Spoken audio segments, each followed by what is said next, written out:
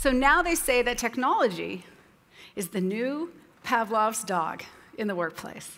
Right? People are supposed to be working on something really important. They get the email alert, and they're like, I gotta check it.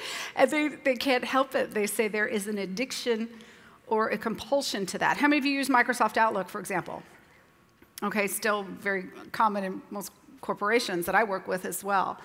In the settings, when new incoming items arrive in your inbox, do the following. How many alerts are there?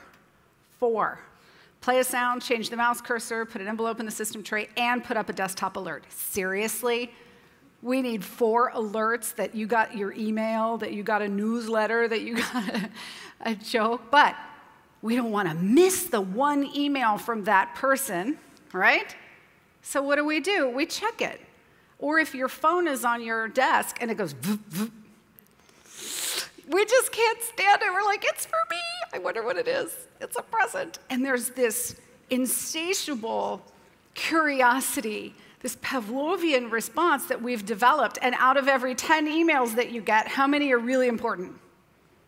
Maybe 1. That's the most common answer. So it is a true statement, what you just said. The majority of incoming email is not important. And if you get an email every 4 minutes, and it takes the average adult 7 minutes to ramp up into a state of flow or concentration, we see why we can't focus on getting any one thing done. So little things that you can do, people say, well, you can turn off your alerts. Well, yeah, but then what if you miss the email from a certain person?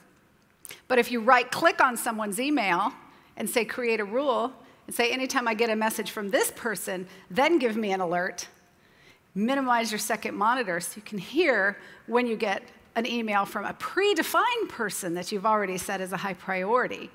Then you can keep yourself focused when you need to.